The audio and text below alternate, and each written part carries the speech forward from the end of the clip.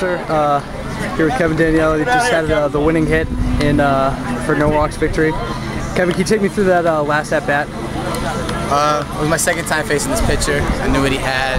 He had a little giddy up on his fastball, but I ended up working the count. I got a pitch over the middle of the plate. I took it to the opposite field, just kept rolling, and Alex with the speed and I'm scoring.